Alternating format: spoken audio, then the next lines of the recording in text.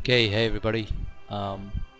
So this is Yorkshire Dave. This is a new Let's Play, starting Baldur's Gate 1 Enhanced Edition, which I got from Steam. It's usually on special offer a lot of the time. I think that's how I got it. This is going to be a blind LP. I've never played Baldur's Gate before. I know what you're saying. How is it possible that you've never played Baldur's Gate before? Well, the answer is I haven't, so there you go. Back in the day when this came out, I think I was well into like console games and sports games, and I've always been a bit of a fantasy geek. I've always read fantasy books from when I could read, but it's taken me a while to really come to the games that are kind of that ilk, RPG type style. But I saw Baldur's Gate 1 and I thought, why not? I don't think there are probably that many blind Baldur's Gates LPs online, because everybody's already played it a million times, so maybe this is really boring for people and maybe nobody will watch this, but I hope it's of some amusement. You can watch me catastrophically fail, probably. So I already started to record this and realised that actually it was pretty boring for you guys watching me try and build a character. So I've kind of had some thoughts, and I'm fairly confident I know what character I'm going to build. There is a great F&V beforehand, before we get to that stage, so I'll let us watch that and then get on with building our character and see what happens. Okay, cool.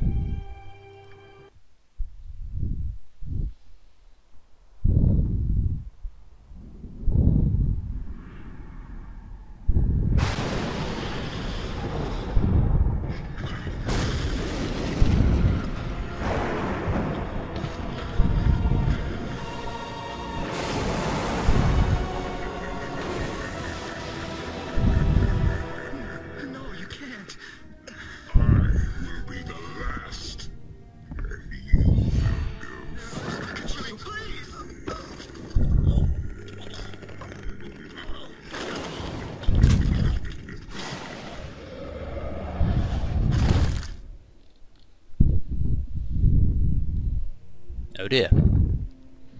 It's not very nice of him, is it?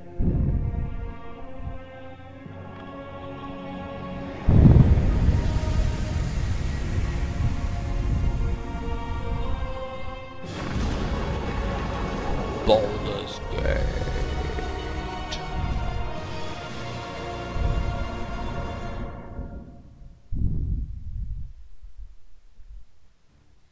Okay, so single player, new game, and we're going to create a character. So we're going to be a man, just because that's a bit easier for me to relate to, and we are going to be a half-orc.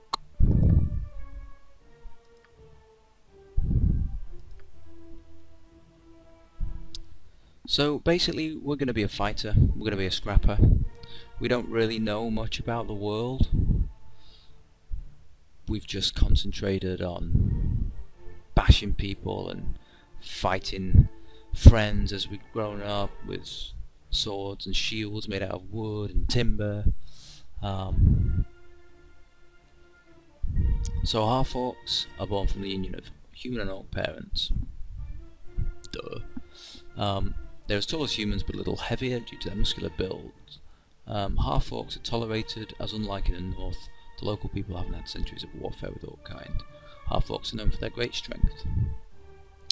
So +1 strength, +1 constitution, obviously great for a fighter, and -2 intelligence. So, class.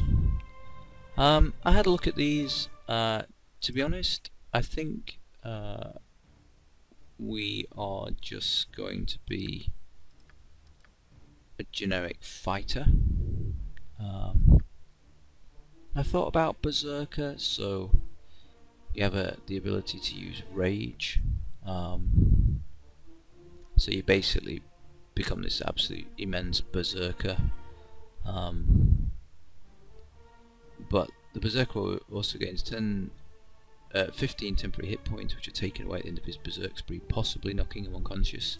I assume if you've if you've also been beaten up pretty badly, so you don't have 15 hit points actually left.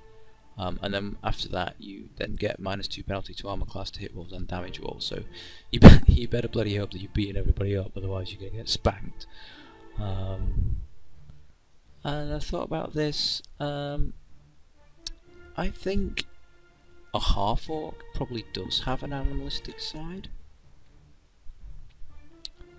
And I'm tempted. I don't think that we're a wizard slayer. I don't think we will have had that much exposure to wizards and to magic, perhaps. And Kensai, I don't think that really suits for a half-orc.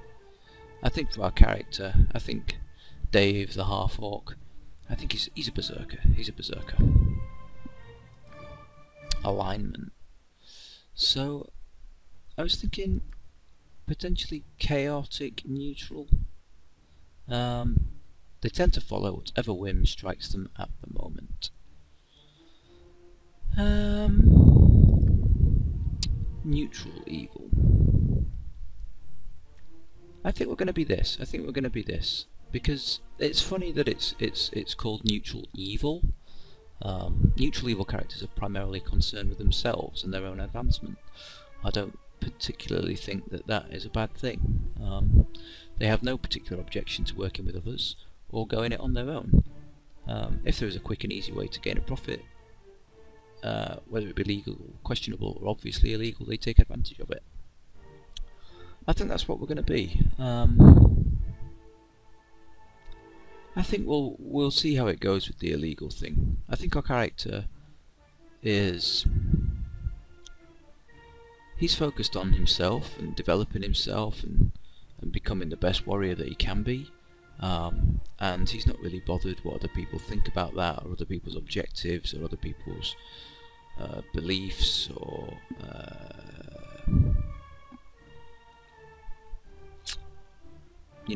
compulsions or what have you.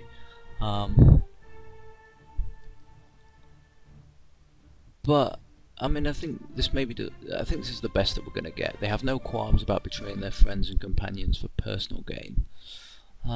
We'll have a think how we're going to do that. I think our character is focused on himself.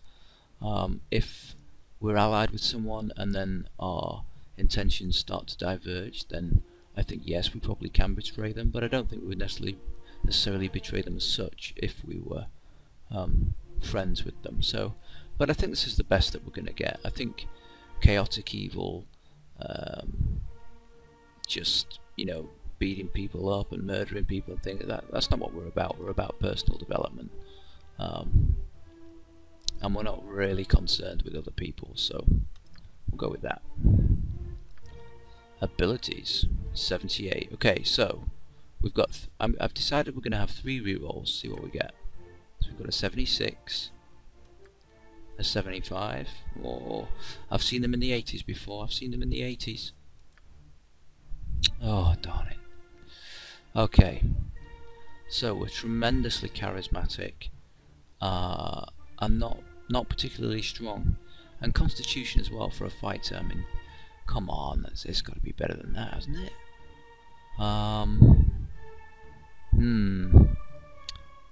I think we may take take a couple off dexterity, put them onto constitution, take one off wisdom, again on constitution, take a couple off charisma, constitution and strength. I think that's more appropriate. And skills. So we've got 4 proficiency slots. You've been given proficiencies to start your character. They represent the ability to effectively use weapons. If your character is a fighter, you'll be able to choose the same proficiency up to 5 times. Okie dokie. So, bastard sword. Does more damage than a longsword, but less than a two-handed sword. I think we're going to be. I think our guy is a sword and shield, as I said before. He's grown up and he's been practicing with whoever he can find in the yard, and you know, with shields and swords made of sticks and twigs and whatever's come to hand. So I think bastard sword for sure.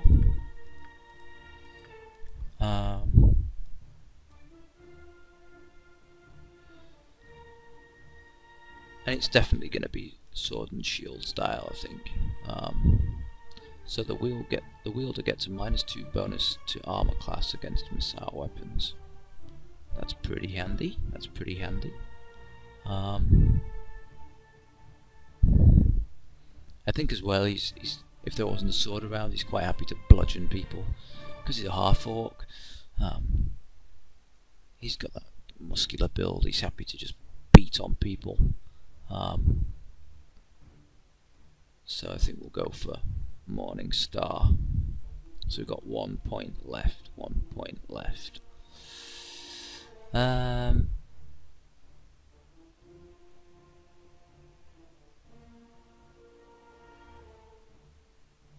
What to have?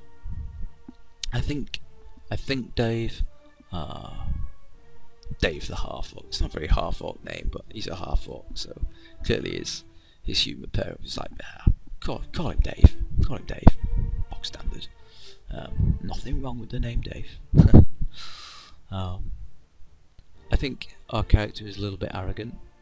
You know, he wants to be the best fighter he can be. He thinks he's better than all the rest.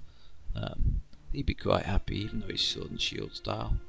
He's quite happy on the odd occasion to just pick up a two-handed sword and just start trying to welly somebody. So there we go. Appearance, I'm not really that bothered. That'll do. It's fine. Get over here! I don't know. Let's give them a right thrashing. Oh, I can't really resist that. Let's give them a right thrashing. You got this coming! Time for a bit of the rough and tumble. No, thank you. Your life ends here. God, they're all fairly effeminate, aren't You they? all! Tough one. Let's give them a right thrashing.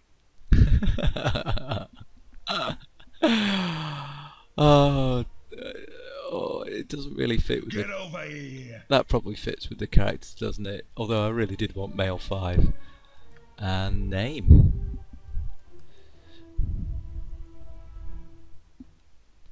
Davidoff. Young half-orc Davidoff. There we go, that'll do. That'll do. Dave for short. Dave for short. Okay. Nestled atop the Here we cliffs go. that rise from the Sword Coast, the citadel of Candlekeep houses the finest and most comprehensive collection of writings on the face of Farron. It is an imposing fortress, kept in strict isolation from the intrigues that occasionally plague the rest of the Forgotten Realms. It is secluded, highly regimented, and it is home. Within these hallowed halls of knowledge, your story begins. You have spent most of your 20 years of life within this keep's austere walls, under the tutelage of the sage Gorion. Acting as your father, he has raised you on 1,000 tales of heroes and monsters, lovers and infidels, battles and tragedies. However, one story was always left untold, that of your true heritage. You have been told that you are an orphan, but your past is largely unknown. Lately, Gorion has been growing distant from you, as if some grave matter weighs heavily on his heart. You have asked about his concerns as gently as possible, but your queries have been in vain. Your sole comfort is the knowledge that he is a wise man, and you know he will tell you when the time is right. Nonetheless, his silence is troubling, and you cannot help but feel that something is terribly wrong. Today, Gorion has appeared more agitated than ever, and now he has uncharacteristically interrupted your chores in the middle of the day, imparting hurried instructions for you to equip yourself for travel. He has handed you what gold he can spare, but given no clue as to why. Nevertheless, you now stand before the Candlekeep Inn, ready to purchase what you need for an unplanned and unexpected journey. Intriguing.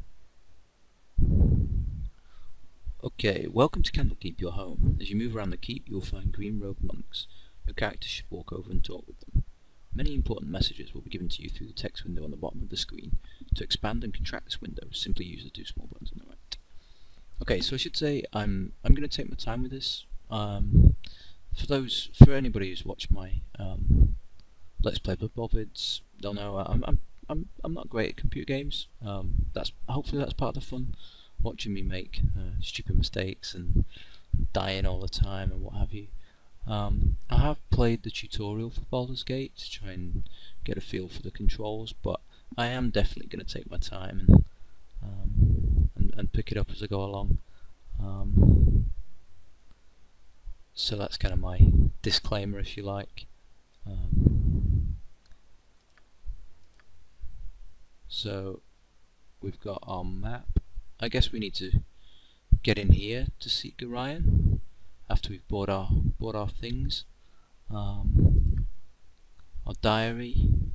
Gorion, my foster father, has informed me that we must immediately leave Candlekeep and set out on a journey. He has given me some gold and I must purchase supplies for the road, including weapons and armour. Okay, so here's my inventory. So base Thaco, so my understanding is that I need to get my Thaco as low as possible, and my armor class as low as possible as well. I'm trying to remember. I definitely know you have to get these as low as possible, like you know, to increase your character's skill. I'm trying to remember how the dice rolls work. I will look that up and get back to you. I did look it up a while ago and I forgot now, but I know you have to get these as low as possible. I think if you're rolling to hit, it's your Thaco minus their armor class, and you have 2 dice and you have to roll over it. So obviously the lower their armor class, the less it takes off your Thaco, so the higher number that you have to beat with 2 dice. I think that's right.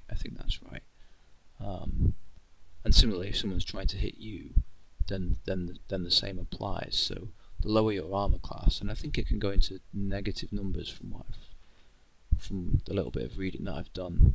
Because if you imagine Thaco minus a minus number is actually a plus, so that's what we need to think about. Okay, that's just our character record. Spells, that's probably not going to be of use to us because, well, we're a fighter. And save game. Okay, that'll be of use. Oh, and I think I've rested. I should have joined the army. Fair enough. Really, Davidoff, must you sleep out in the open? Please go see Winthrop in the inn if you need a place to rest. Okay. Well, I'm just trying things out. Okay. Cool.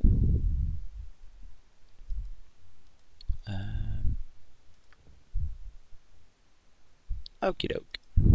Okay. Let's go and buy some stuff.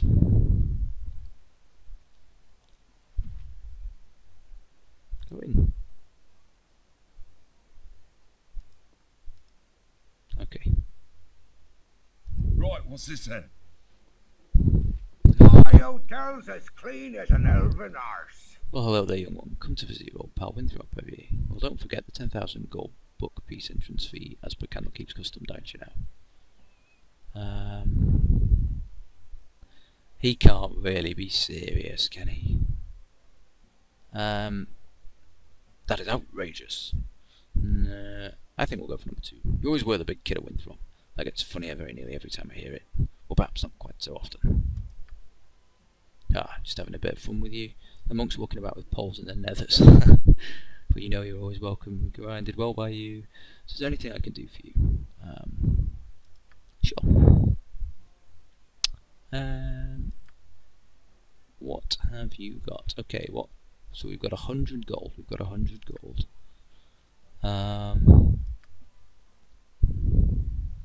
So that's ours. This is what we can buy. Okay. So we do have proficiency with a morning star. So that's something to bear in mind. I can't see any swords at the moment.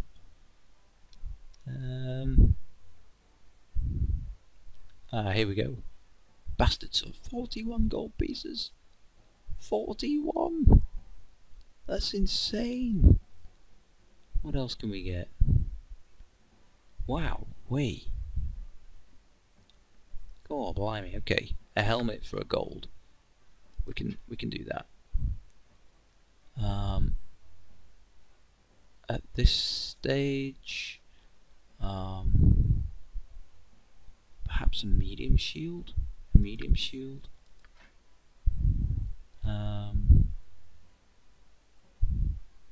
And let's get some leather armor. That will do. We've got 80. So we can afford it. And do we want a morning star as well? I don't think so. I think we'll stop there. We can always come back, can't we, if we need anything else, because we might need to buy food or potions or something, I suppose. I don't think we need a room right now, do we? So okay. I think that will do us. Done. Okay, so let's equip our character. So we've got a shield and a sword and some armor and a helmet. Okie dokie. So that's brought our armor class down to 7. That's super. Bastard swords. 2d4, strength +1.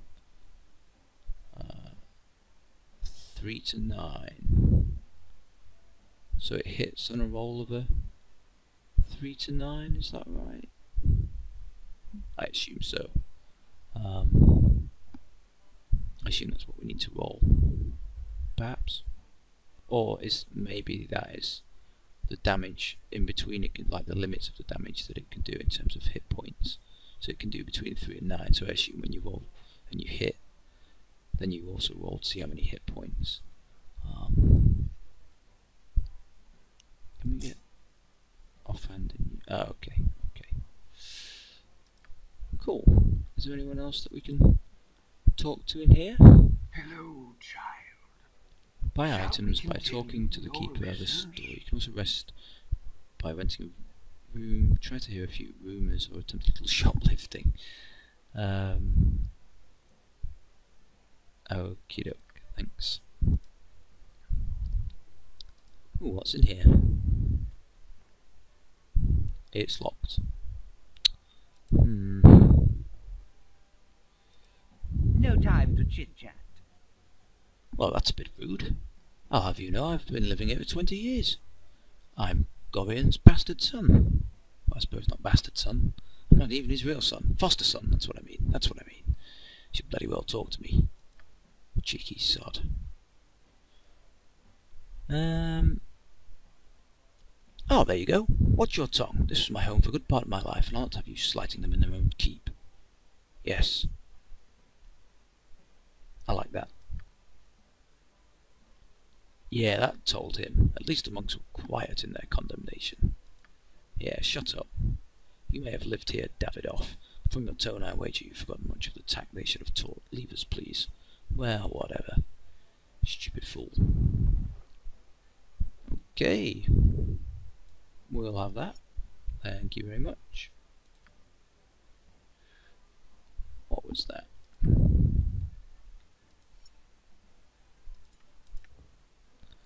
The typical dagger has a pointed... Okay, a dagger. Okay.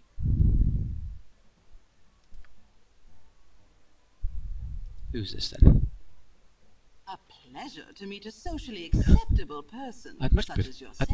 Hang on, so if I'm socially acceptable, why have you just told me to leave you alone? Eh? What's going on there? Whatever, love. Whatever. Let's talk to you. Hello, child. Shall we continue your lesson? Okay, so climb up the stairs. Okay, let's see what's up the stairs. Sorted. I should really be talking a different voice in there. Oh, gold. Yeah, I'll have that. Who's this? I've just nicked your gold, actually, so maybe I should just tiptoe out of there. Locked. Okay. I don't know what that is. Don't know what that is.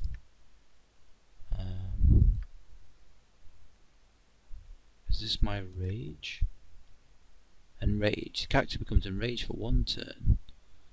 Okay. Don't know what that is. Don't know what that is. Okay. What's in here? Ooh. Still locked again.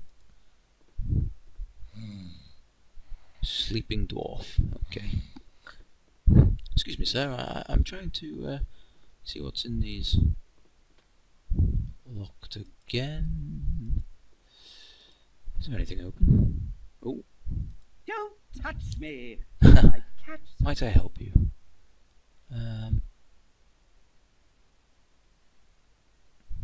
I don't really want to say I'm trying to nick stuff from him. Like I say, I'm a neutral evil. I'm interested in my own development, but I'm not necessarily out to injure or hurt people just for the sake of it. So we'll go with that. I might very well be anyone, but I am Christian of Waterdeep. Likely we don't know our family name or history, and this suits me well and good. These trips to Candlekeep are a bit of an extravagance on my part. While I use no illicit substances or neither consort with hired company, I spend quite enough here that I should not lack it common knowledge. To this end, I should appreciate it if you would forego your odd little attempt at introductions and leave me to my thoughts. Well, fine, piss off. Horrible man. I'm only saying hello.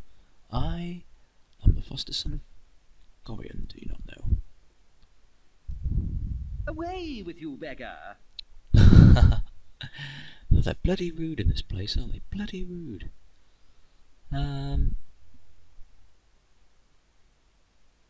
Explain myself. You are some pompous noble, and I'm here to take your belongings.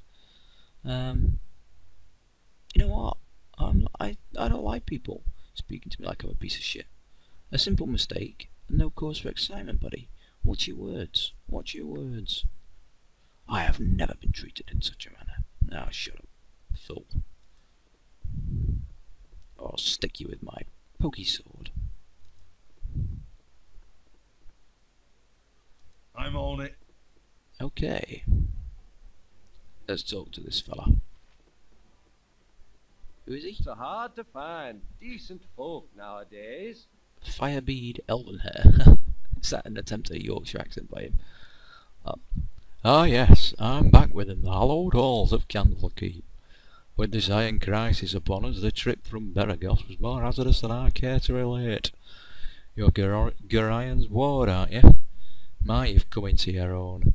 If you'll permit an old man jealous of youth to say so. I left an identifier scroll with Teftoril in the inner grounds. You should be done examining it by now, so if you could fetch it for me, I'd be grateful. Journal updated, Firebeard scroll. That's not my journal.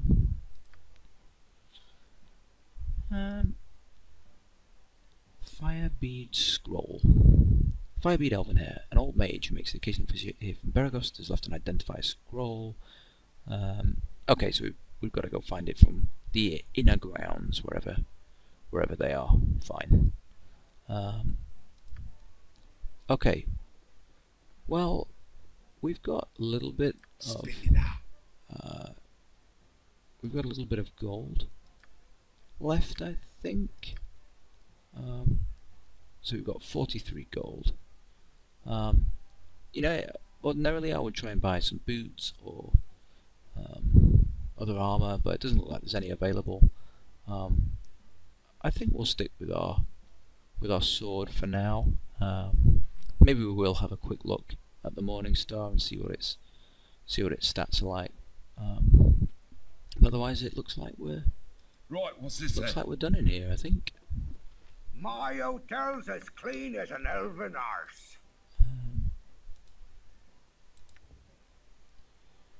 2d4 crushing.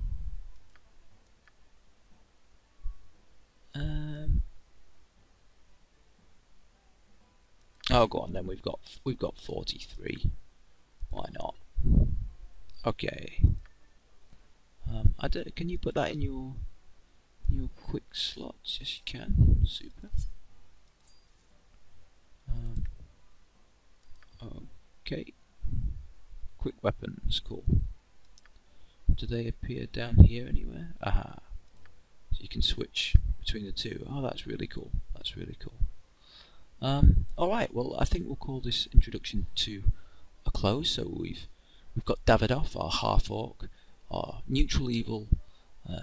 He's obsessed with developing himself and getting to where he needs to be.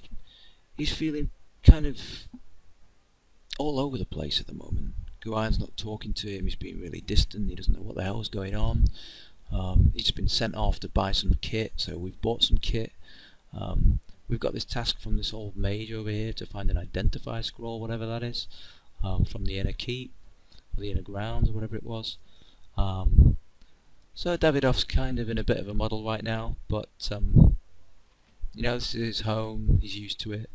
What else could possibly happen in his home? He feels pretty safe. He's kind of just marching around, bossing his way around, so we'll carry on marching around and bossing around and see where we end up next time. So thanks for watching, and I'll see you next episode. Cheers, bye.